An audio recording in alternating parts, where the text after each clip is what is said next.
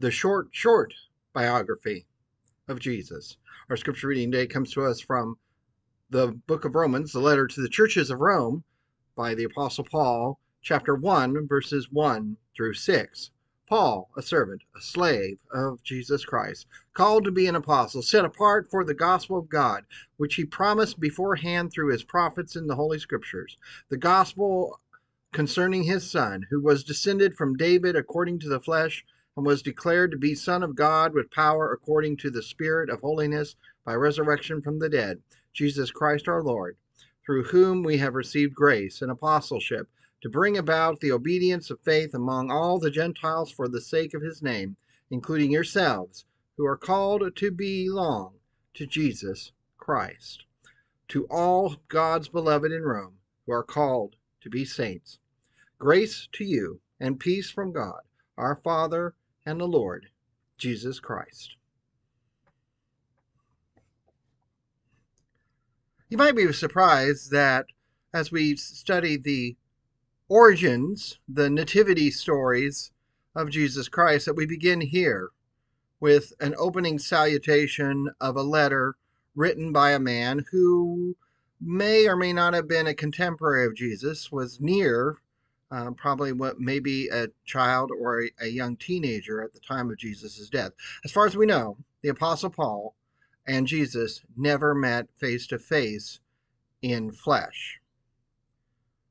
Paul is giving his greeting here to churches of Rome. There's a diverse number of house churches that Paul is speaking to, and he's giving his declaration of faith that seems to be based on some kind of statement that the churches of Rome would recognize, that was kind of a concise expression of who Jesus Christ is.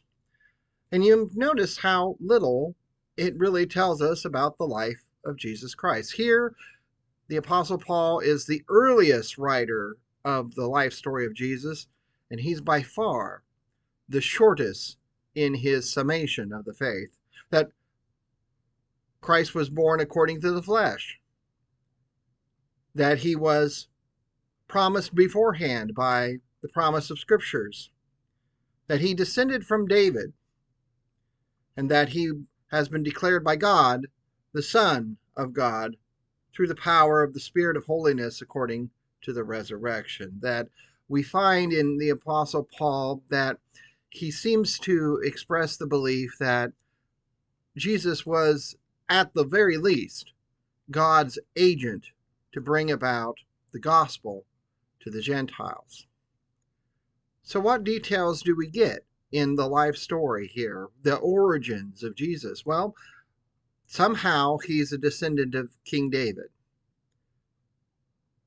And he came the way everyone else arrives as human beings. According to the flesh is the phrase that Paul uses, and he uses it fairly often in his expression of Jesus' life, that he was a human being, but he has been made divine through the resurrection.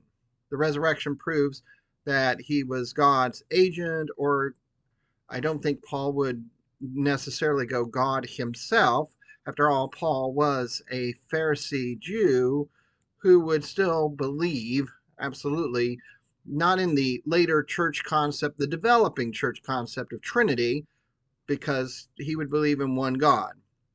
But he would believe that Jesus was in some way an agent of God, and that he has been called to share the good news to the Gentiles of this.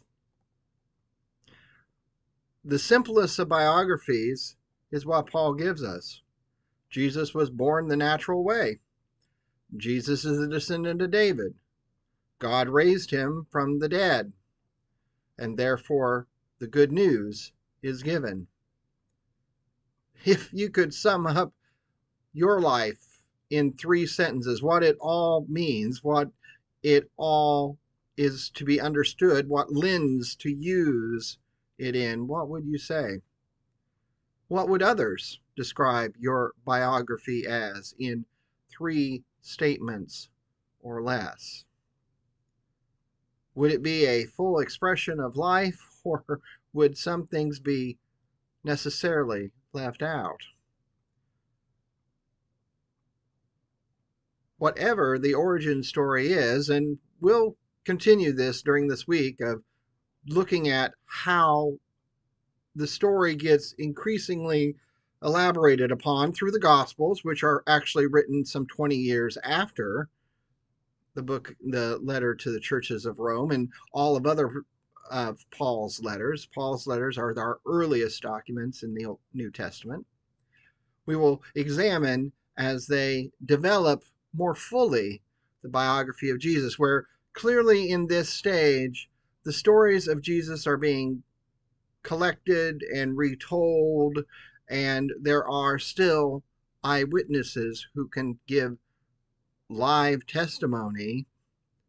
Think open mic night in the first century about this descendant of David who is the Son of God. And by declaring this descendant of David the Son of God, we're also telling others who isn't the Son of God, who keeps talking like he is. Let us pray. Gracious God, some biographies are short and swift and to the point.